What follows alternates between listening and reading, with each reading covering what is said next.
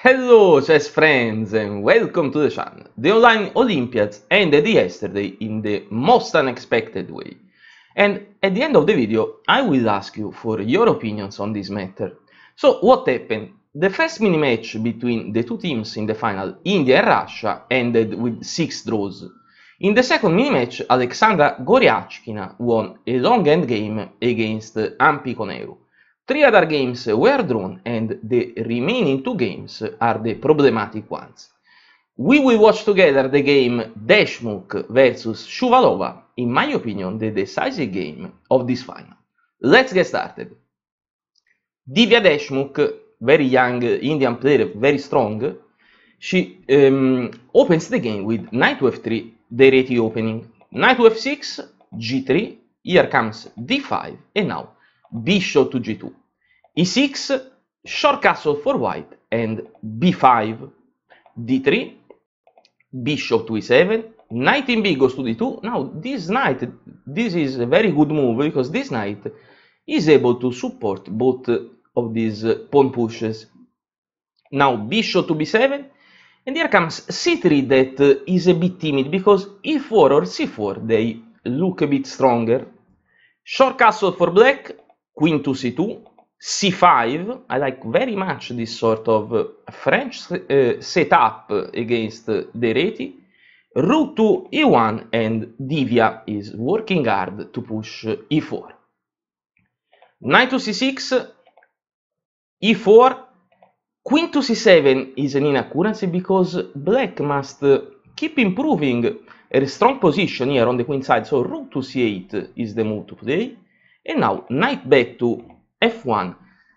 This white's plan is slow because of course now the knight would like to jump to e3, but slow but steady.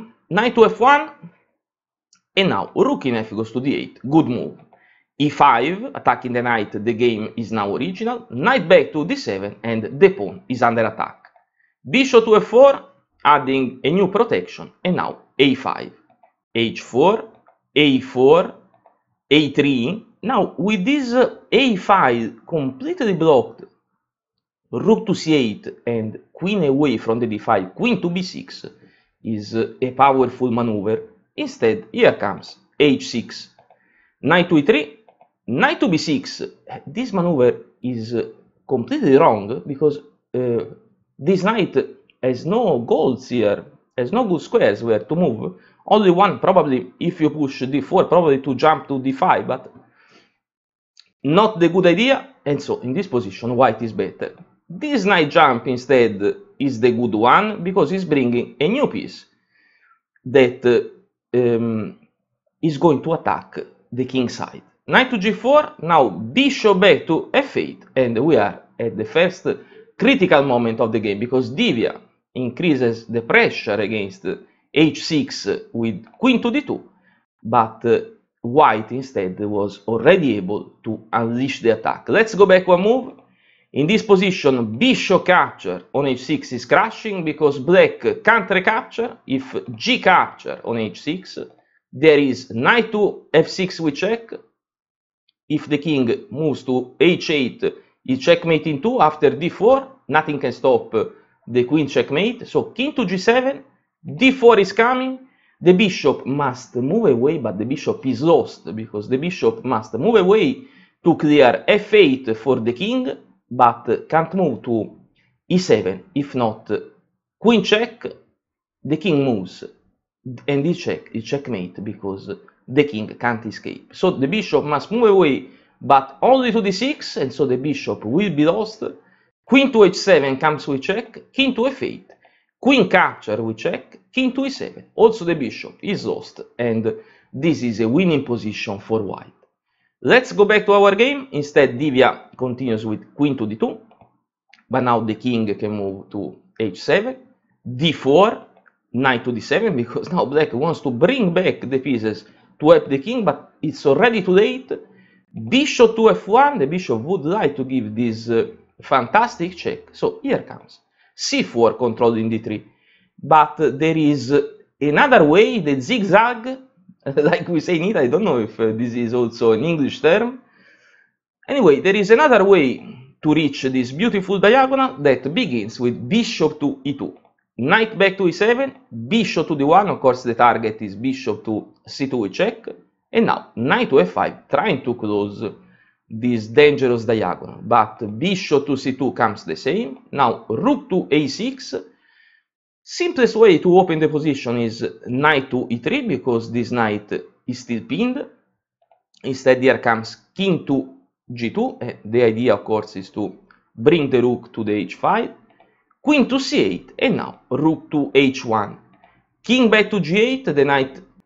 The knight is not pinned anymore, but white is winning the game. Divya already lost some chances to open the king side, but now is ready to begin an unstoppable attack. Let's try one possible continuation.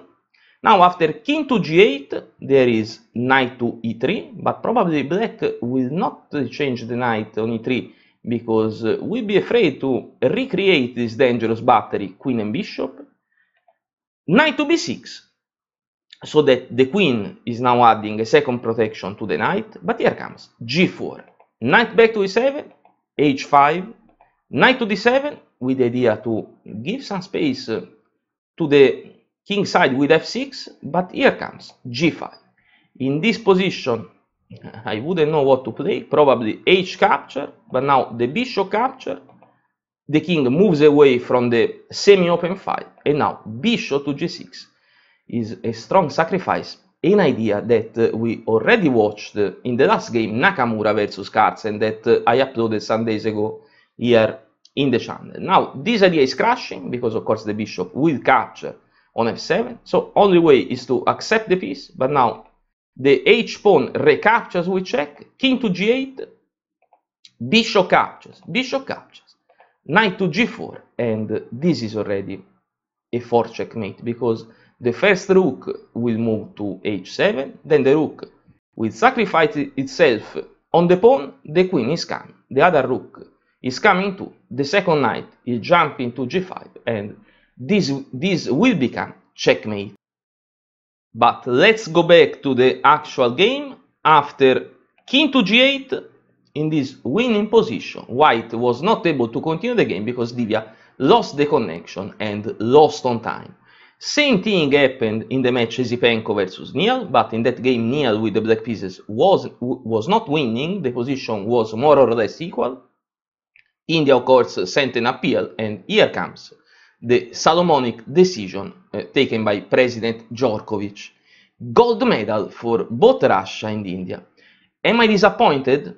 Not at all, because I think that it was probably the best decision to take. Now, in these cases, you are never sure which one is the best thing to do, but in my opinion, President Djokovic probably had the best idea, because during this year, with the coronavirus and many other crises, a lot of people around the world suffered great losses. The Olympic Games were always in the spirit of global sportsmanship and friendship. This year in the chess world we had these online Olympiads, and now 2 countries are happy, so I'm happy too. But of course, let me know in the comments below the video what are your opinions and if you like this online Olympiad. If you're new to the channel, don't forget to like the video and to subscribe, of course, and we will meet soon with a new game. Goodbye!